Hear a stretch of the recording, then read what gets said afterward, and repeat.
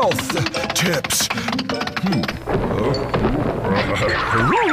Don't eat your food in a hurry, and try not to eat when you're under stress. If you do, you might find yourself with a case of the hiccups. You get hiccups when your diaphragm, which is your major breathing muscle, drops suddenly and air is sucked down the back of your throat. No one's developed a sure cure for hiccups. Some people suggest drinking lots of water.